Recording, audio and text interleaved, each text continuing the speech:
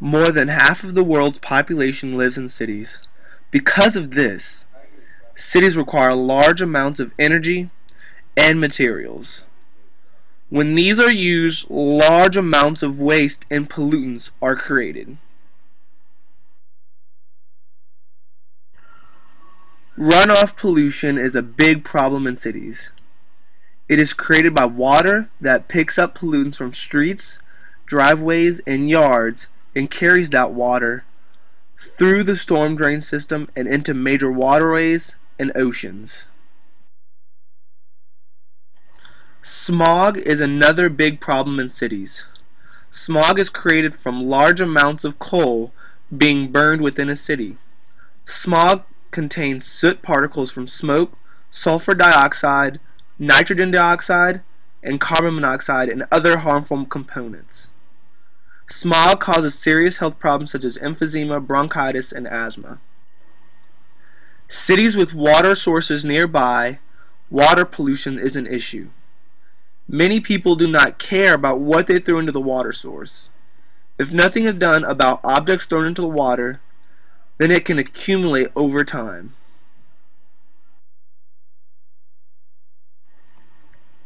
Acid rain is a problem in cities that is caused by emissions of carbon dioxide, sulfur dioxide, and nitrogen oxides into the atmosphere that can react with water molecules to produce acids. Acid rain is produced from human sources such as electricity generation, factories, and vehicles. This is a graph of the percentages of where different sources of pollution actually come from. If you notice, cars and trucks have the highest percentage because of the gas they release into the atmosphere. Nowadays, a lot of people are actually concerned about pollution in our cities and have started to take some action. Energy efficient cars that use more electricity than gas help the environment. Hybrids such as the Prius are one of the many cars that help out the environment.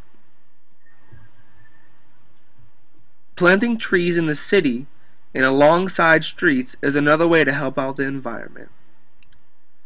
Trees take in carbon dioxide that is a source of pollution and they emit clean oxygen. Planting trees is one of the best ways to help out the city. Recycling is one of the best ways to help out the environment. In some cities, such as Cleveland, Ohio and Fayetteville, North Carolina, recycling has been made mandatory for all residents.